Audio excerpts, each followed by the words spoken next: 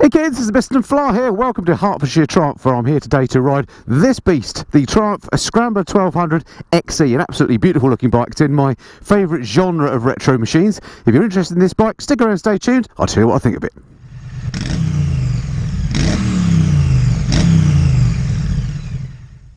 Right, this is literally a first ride review, never ridden one of these before. First thing I noticed when I jump on, one, it's quite a tall old bike, and two, seat's quite hard, but we'll see how we go. It's keyless starting, so I've got the key in my pocket.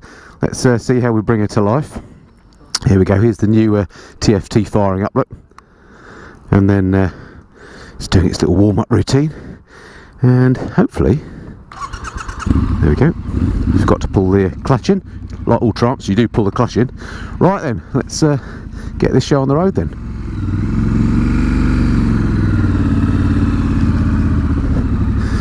So this particular machine has got one or two little aftermarket extras on, which I'll show you when we do the walk around, but basically is the standard XE. It's got the standard pipe on. It sounds absolutely lovely.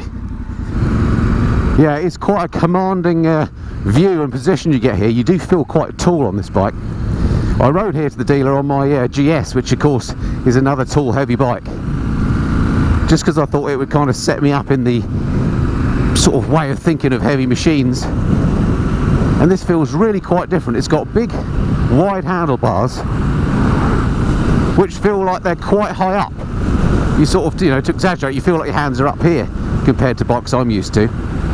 Lovely thrumming exhaust note.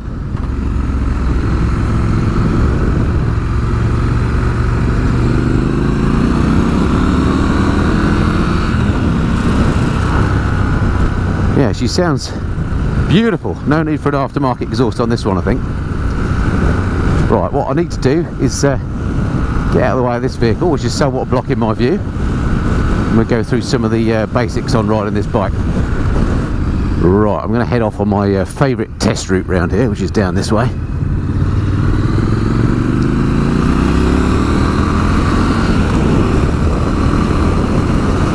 Yeah, the engine note is absolutely lovely on this. Of course, it's got the 270-degree crank, which Triumph have wisely put on all the new Bonnevilles, because it sounds great.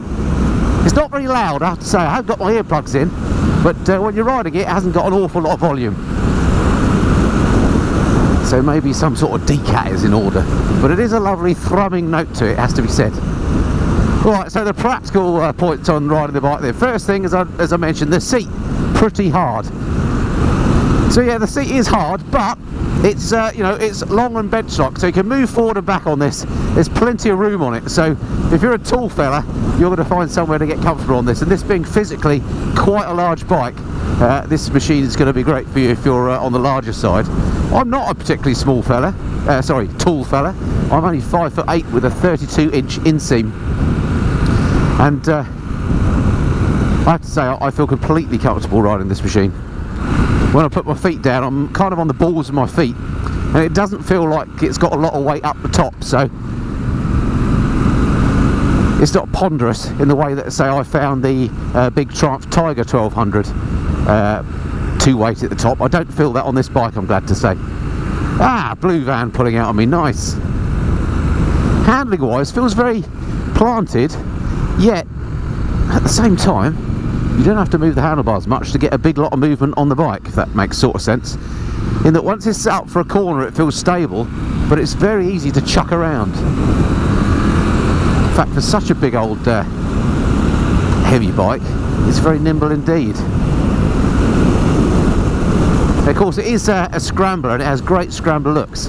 Whether I want to actually take it off-road, I don't know, and whether many owners would actually take a bike of this cost off-road, I don't know. But I'm sure it's more than capable of it. This bike, the XE over the XC, is of course the more off-road focused one. It's got slightly longer suspension travel, and it's the one to get if you do want to do off-roading.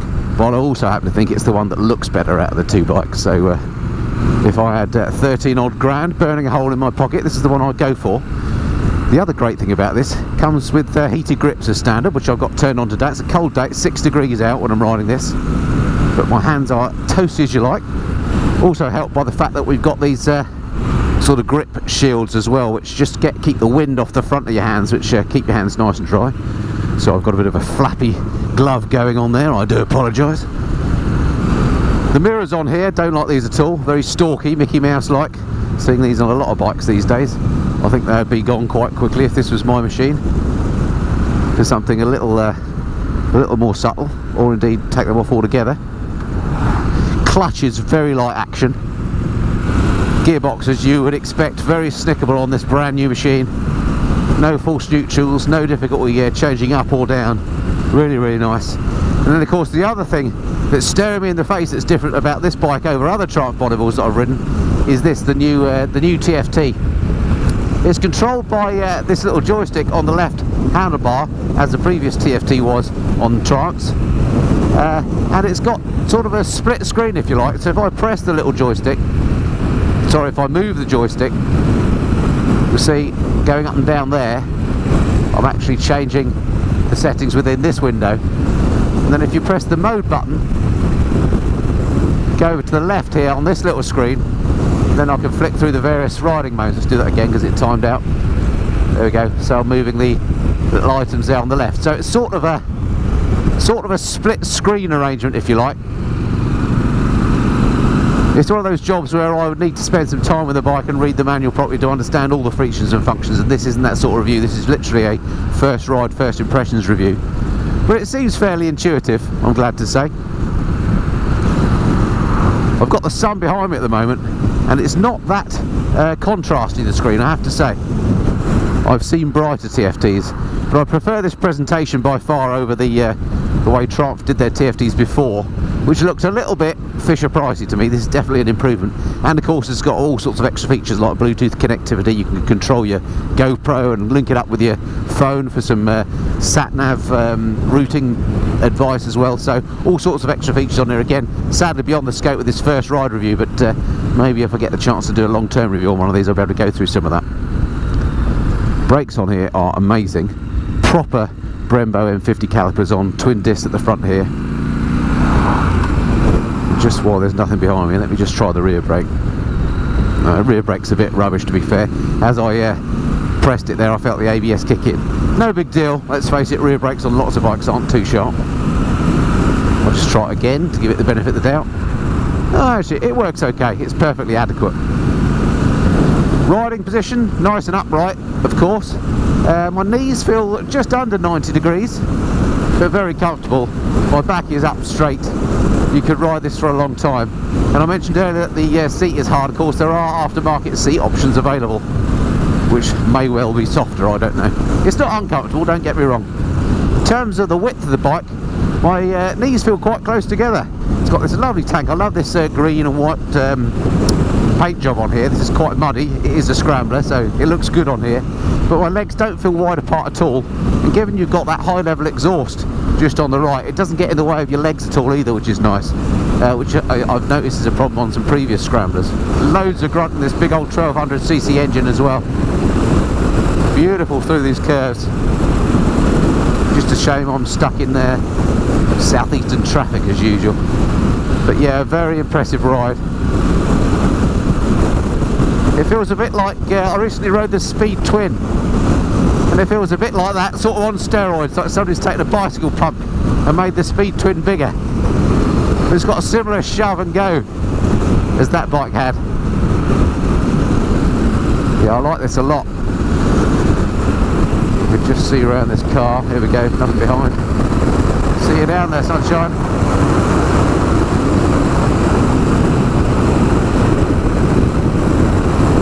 Bags of grunt out of this engine, as I say. Definitely no lack of power.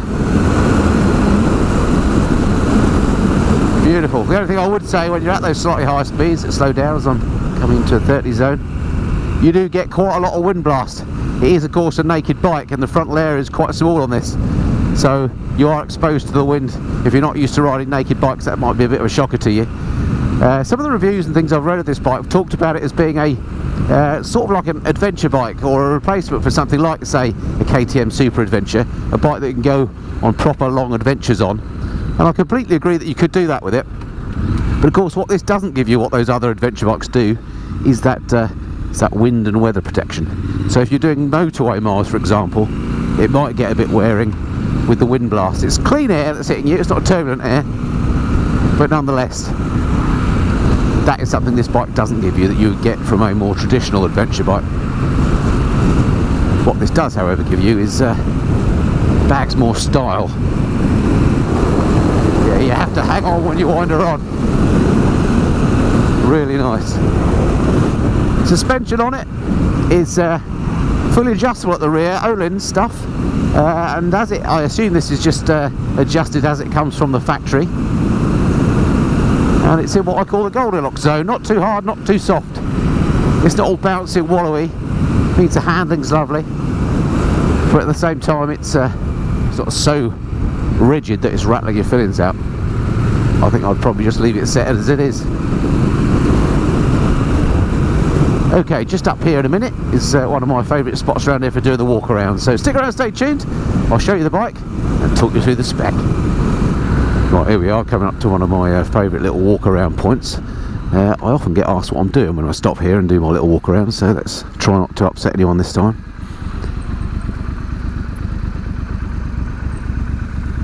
Right, here we are. Okay, just while I stop here, let's get her into neutral. Easy to find neutral. I can show you my where my feet are, if I can do that without rolling the bike forward. There we go, look, I'm on the balls of my feet, both sides at 5'8" with a 32-inch inseam, so any shorter in the leg than that you might struggle. I wouldn't want it any taller, I have to say. It's not as tall as, say, the when I rode the Africa Twin Adventure Sport. I found a little bit too tall to be comfortable. I could perfectly happily live with this, but it is a tall old bike. Alrighty, keyless as well, so you just turn her off in the usual way. And here we go, like I say, this one has obviously been well used, this demo bike. It's pretty muddy, but as it's a scrambler, I think it looks good. But yeah, really lovely bit of styling on this. I think actually the extra height and ground clearance just gives it a nice stance that the street scrambler doesn't quite have. Anyway, let me get the phone out, the other camera, and I'll talk you through the spec, show you around the bike in the usual way. Okay, here she is then, the Triumph 1200 Scrambler XE. The way I remember these, which probably Triumph wouldn't like me saying, is XE is the expensive one, XC slightly cheaper. So I'll go through some of the differences in those machines as we go through the spec, but let me just show you around this bike a little bit to start with. Some of the things I like here, even things like the rear end is quite nice on this. I would still put a tail tidy, but I love the way they've got this little short mudguard, looks really good. The indicators are really nice, but perhaps would be better if they were tucked up on the front of the mudguard there. But yeah, really nice looking machine. And this one, it's got a couple of extra bits and pieces on it. So at the front here, we've got these extra lights at the front, which I think look quite good and are always good to, you know, aid in you being seen when you're on the bike. And we've got the headlight guard on here as well. Other than that, I'm pretty sure this is as XE's come. All right, quick whiz through the spec then, just to let you know what that's about. So I mentioned 1200cc liquid cooled parallel twin, 270-degree crank, which gives it that distinctive noise, 89 brake horsepower at 7,400 RPM, and 110 newton meters of torque at 3,950. Again, that's quite nice and low down the rev range, just where you need it for real world riding, I think. The brakes, let me show you those brakes. Twin discs at the front, and as I mentioned, proper Brembo calipers on here, M50 monoblocks, and those discs are 320mm. At the back you've got a single 255mm disc, and again with a Brembo caliper. Suspension on the front, massive old forks on here. These are the Showa 47mm upside down forks. 250mm of travel, whereas on the XC they only have 200mm, so 50mm more on the XE. At the back, I mentioned fully adjustable Öhlins piggyback type shocks. Here we go, and again, massive amount of travel there. The rear ones on here, 250mm of travel, and again the XC only has 200. Still not to be sniffed at. Seat height on here is 870mm. The XC is a bit shorter at 840.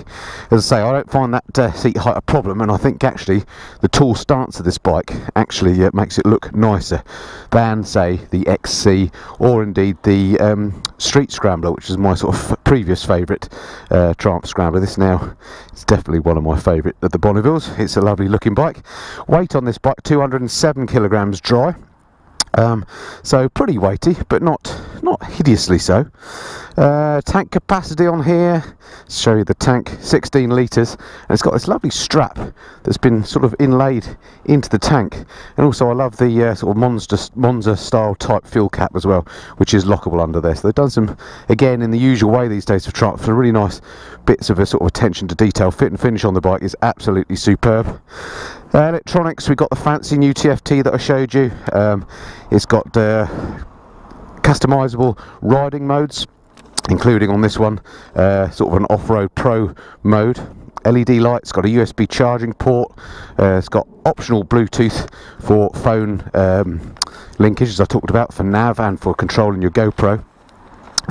What else has it got from a electronics point of view? I think that's pretty much it. Oh, it does have I think it's got lean angle sensitive, yes, cornering ABS and traction control. On this one, the XC doesn't. That's another of the differences. And price wise, the XE here, £12,300 if you buy it without the little extras, and the XC 11,500. So £800 extra for this one.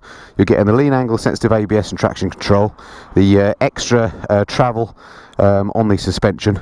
I think actually it's probably, if you can take the extra height, then this is the one to have. I just think it looks really, really beautiful. Alrighty, I think that's it for the spec and for wandering around in circles. And people are starting to wonder what I'm doing, so I'm going to jump back on and ride a bit more. Oh, actually, just before I jump on and ride her some more, let's use this opportunity to see what she's like from a turning circle point of view. Getting her off the stand, yeah, it does feel a little bit weighty, but certainly nowhere near as weighty as, say, my GS. Turning circle seems quite tight, actually. Stalky old stand. I really don't want to be dropping this. Let's go like that. Scrapey on the stand. So I didn't get all the way around in that sort of normal road width, but it does seem like quite a good turning circle, to be fair. I've certainly ridden bikes with much lesser turning circles, so no problem there. Right, back on we go then. Let's bring this baby back to life. Here we go. Good morning, rider, it says on there. I've got a feeling that that's customisable, the little welcome message, but we'll see. Yeah, sounds really nice, doesn't she? Alrighty, let's head this way up towards Berkhamsted, my favourite little bike test route here in the Hemel Hempstead area now, because it's got a bit of everything. There's a little bit of town to go through, so I can see what it's like in traffic, hopefully. Must just take this opportunity to thank the guys up at Hearts Triumph once again for letting me borrow one of their bikes. Do check them out, go and see Ben or Toby if you want to ride on this very bike. I'm sure they'll sort that out for you. Oh, must just turn my heated grips back on again. There we go. Heated grips are really effective on here. It is an option, by the way, the heated grips on here. And you turn them on, if you didn't know, by the little button actually on the grip itself. So it's quite neat. Can be quite difficult to find in gloves. I've not had a problem in these particular gloves, but I can imagine if you've got some really hefty ones it might be. Yeah, I do like this presentation on the display. I like the fact that you've got a hand sweeping rather than just numbers. I guess I'm just old school. I like the fact that it's got all that connectivity and navigation and so on built in if you want it. But all that said, I think me personally, I would rather it had the two dials that you've got on the Thruxton and not had the TFT. I realise that bikes are going TFT these days, it's the modern way. But I don't know, I think I'm going to kind of miss the old dials. Give it 10 years time and all bikes we're riding have got TFTs. And I'm going to be yearning for the old steam gauges.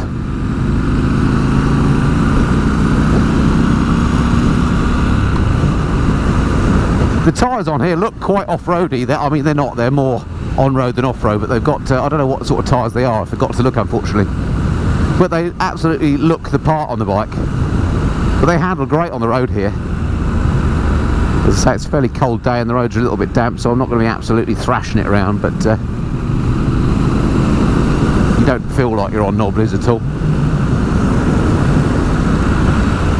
I mention the clutch is nice and light on here?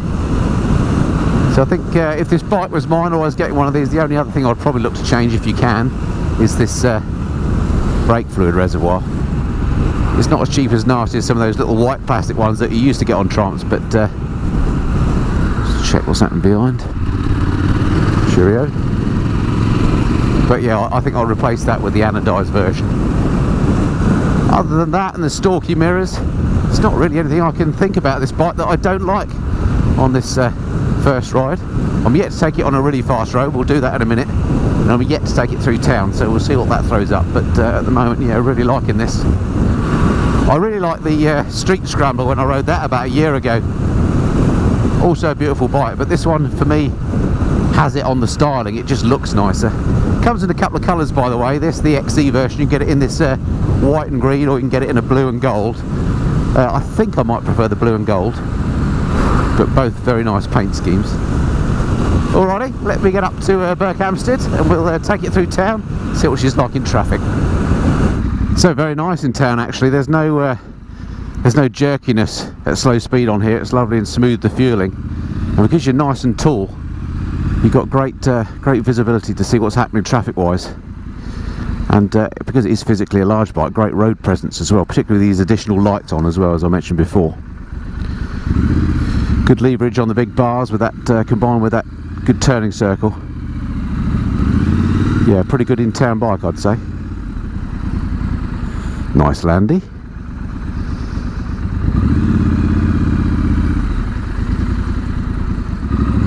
It's always busy through here. Alrighty, let's go and find a faster road and check out that wind blast. Actually, just as I'm wending my way up towards the A41, a faster road, I've just popped her into sport mode, and a couple of things leap out when I did that. One is I'm now stuck behind a van, but that's by the by. Next thing is the little joystick. Actually, I find it a little bit fiddly, to be fair, to be using that. It's quite intuitive the way you use the setup, but it's a bit of a faff with that joystick. But that's the same with all the Triumphs that use these joysticks. Not the best controller. I'm trying to find things that I don't like about the bike, so the joystick a little bit fiddly. But the great thing about putting it into sports mode, my goodness me, it really livens the bike up. It has transformed it into an absolute beast. Now, it was no slouch before, but yeah, it really does hustle now. One of the criticisms I sometimes have about bikes with riding modes is you can't really tell too much difference between them, but that is not the case on this bike. It's completely transformed it. Even on these slower urban roads, I can tell it's just much more eager to go now, so I'm leaving her in sports mode. Right, so here I am on the A41, a dual carriageway, a faster road, just really to see what it's like, the wind blast on the bike, to simulate if you were going on tour and you had to get places on these sorts of roads. Well, as I mentioned before, the airflow is quite strong. I mean, right into the shoulders and chest, as you'd expect. It's got a small frontal area on the bike, so you're not protected at all, but it is clean airflow, so you have to hang on. I'm doing an indicated 81 miles an hour at the moment, just keeping up with traffic here, and I'm having to hold on a bit, so bear that in mind. If you've been getting one of these bikes with the intent on going touring, you could of course do it, but you're going to be holding on the wind blast. If you go on an autobahn, you're going to have some fun. Okay, so my time with the Scrambler 1200 XE is almost done, so I come back into Hemel Hempstead. What are my sort of final thoughts about the bike? Is it everything I'd hoped? Well, in a nutshell, yes, it is. It's got a really plush ride actually, and it goes really well, particularly in sports mode, and I think the styling is spot on. It's the best looking Scrambler I've ridden yet, and I think now takes the crown as the best Bonneville style bike that I've ridden on.